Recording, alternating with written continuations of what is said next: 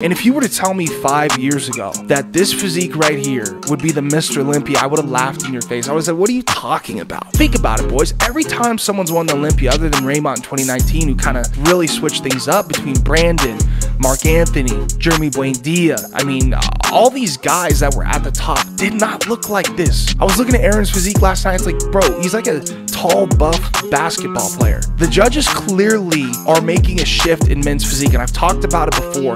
They don't want men's physique guys looking big, bulky, and like classic physique dudes. They don't want that at all. They want more of a physique like Aaron Banks. And I'm not saying you have to be tall to be very competitive in men's physique. That's not what I'm saying at all. I'm just saying if you are tall and you are longer and you know that is a shape that you have, it could be to your benefit. The Mr. Olympia is exactly that.